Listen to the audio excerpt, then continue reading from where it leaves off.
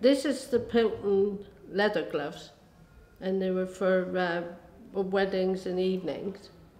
And every length you done over the size of a glove, you had 2 old pence for every ordinary glove like that. If ordinary gloves fit in there.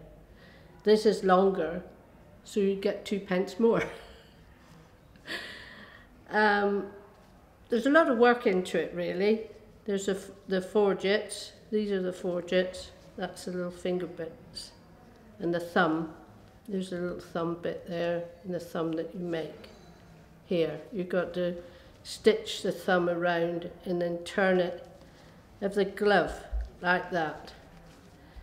And turn it, the thumb like that way, and then it was just round on the machine. Yeah, I'd done leather and this material. Yeah. Dent's brosser gloves it was. Yeah.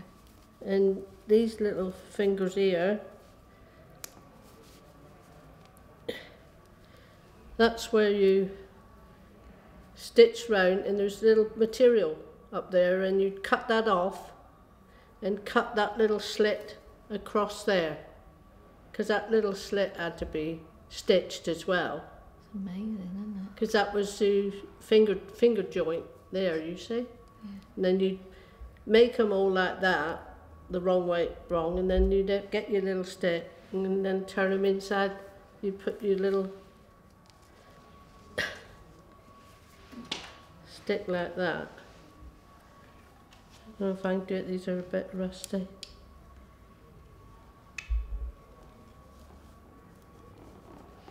Put them up like that. So them 2 sticks go into one? Go up. Oh my lord. See how they open up? Yeah. And that would show Any stitching, or if your machine was wrong, you had to alter the tension on your machine to stop your machine slipping. So then you when you had us children, you worked at home? Yeah, I worked at home then. Yeah, you had the I machine. had the little machine at home. And I worked like I would if I was in the factory.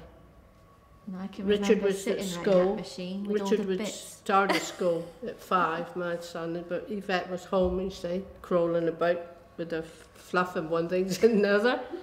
And then I'd work as soon as I could when they'd gone to school, the son, and try to work all the morning.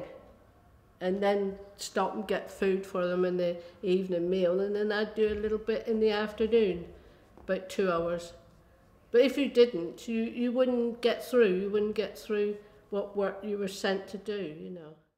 I can remember the machine in our sort of dining room, sitting room area, and yeah, it was just looked massive, and it had the iron legs with all the like the fancy pattern, wasn't it? At the side, and iron. You know, you put your foot on the treadle, don't you? Yeah, and I can remember sitting and playing with all the bits that used to fall off. And yeah. I made her a little teddy bear with all the bits of the fingers and the fourchettes here.